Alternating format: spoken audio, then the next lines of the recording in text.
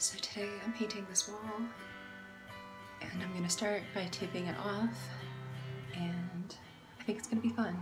So whenever you start a mural, it's always gonna look awkward in its beginning stages, and you can use a projector, but I'm doing this freehand with some tapes, some green tape, and I used it to section off everything.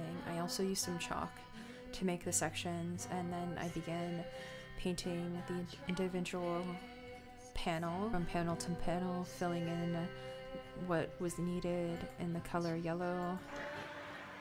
So I think this is the funnest mural I've ever painted, ever, and I'm actually just making it up as I go because I have just so much love and just like appreciation for psychedelic art, and I've been studying it for years now and just like incorporating into my work, but I'm sort of just going for it and like letting it happen and like seeing what's gonna unfold. So now I'm just gonna do the space, flowers in the white areas.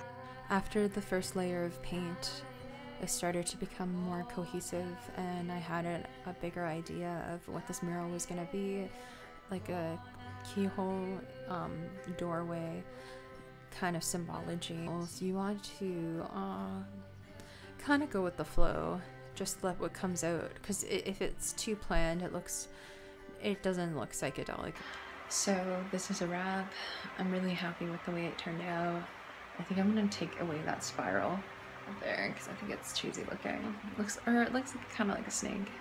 Anyways, just need to do a couple more of the pistils and the flowers, and then I'm gonna call it a day. So I did the rainbow doorknob, that just happened, and so did the eye and the squiggly rainbows.